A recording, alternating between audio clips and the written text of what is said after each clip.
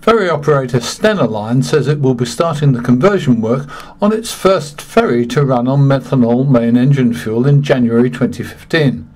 Stena Germanica, a 240-metre-long ship with 4,000 lane metres employed on their Gothenburg-Kiel route, will be out of service for around 6 weeks while the engines are converted at a cost of around €22 million.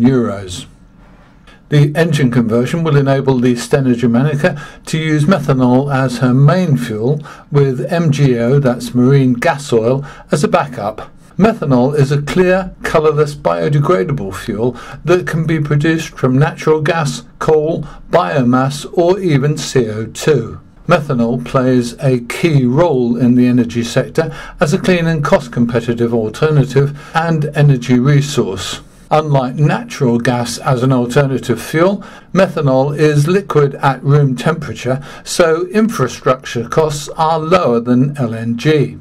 The current world production of methanol is around 55 million tonnes a year, and Stena Line say that engine conversion to methanol is considerably less expensive than conversion to LNG.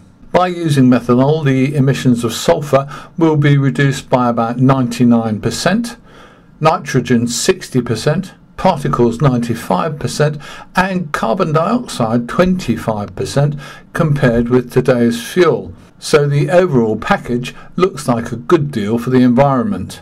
Stena Line reports that it's running a number of projects to look at other alternative fuels and different techniques for emission purification, such as LNG, electric propulsion and scrubbers.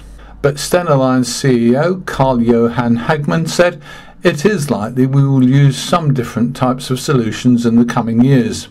However, based on the results of the methanol project, we are intending to convert additional ferries.